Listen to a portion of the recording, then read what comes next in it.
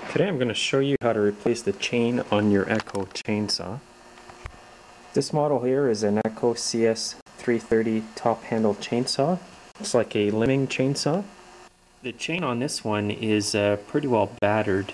It's missing a tooth right here, and you can see that one of the rivets there is going to pop open pretty soon and the chain's going to go flying. So before something like that happens, it's best to replace the chain and avoid an accident. First thing you want to do is remove the two bar nuts, and they are 10 millimeters in size.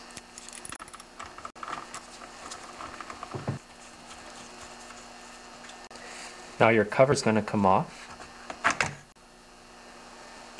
And now just to remove the bar and the chain, just simply pull it back, grab the chain,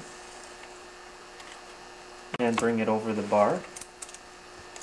And just simply grab the chain and bring it in behind the clutch. You might want to wear some gloves if you don't want to cut yourself. Now while you've got the bar off, you may want to clean the oiler holes here. And you can also use compressed air and blow the holes here. Make sure you've got safety glasses. And blow the top here. And that'll clean the passageway for the oil to go through.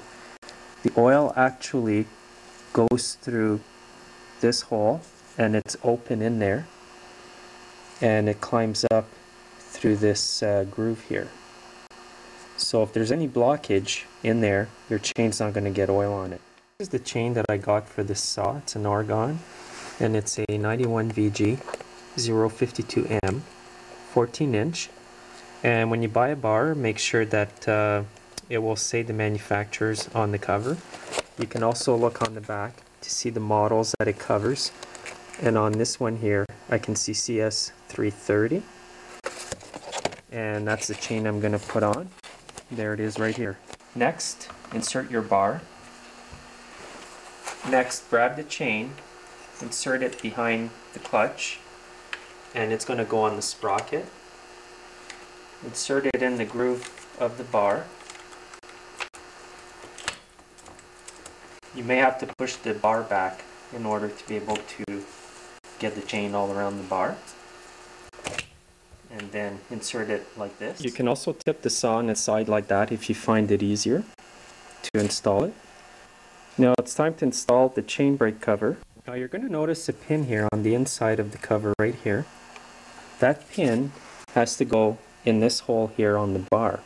So when you insert the cover, you want to line up the pin to go in here. And what that is the chain adjusting screw mechanism. You want to make sure it lines up in there when you put the cover on. So we're going to install our cover. Then you can take a peek inside and line up the pin to the hole. In order to do this properly, you may have to pull on the bar or loosen the adjusting screw right here. This is the adjusting screw here, so I'm going to loosen it. It's going to bring the pin back. You can see that the pin has moved a bit. There, it looks lined up now. So now I'm going to line it up with the hole on the bar and push down. Next, you want to install the bar nuts.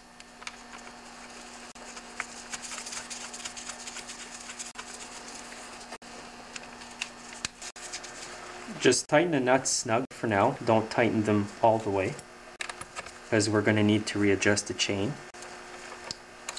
So once you've got the saw down like this, just pull on the chain. What that's going to do is grab all the slack that is left. And with the bar nuts loosened a bit, you want to adjust your chain by either turning in the screw to tighten up the chain or turning it out to loosen the chain. In this case, we're going to turn it in until I see the chain tightening. And you can see it's tightening up on the bar. Then move it over like this and pull it a bit.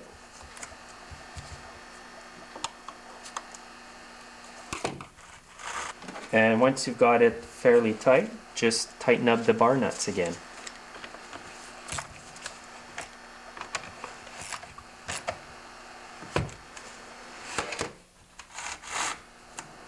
So this chain's good. Because it's a new chain, you may have to retighten it after a couple uses, and just repeat the process. Loosen the bar nuts and turn in the screw at about 1/4 inch increments at a time to tighten up the chain. You don't want the chain too tight either. It's going to cause excessive wear and the saw is going to be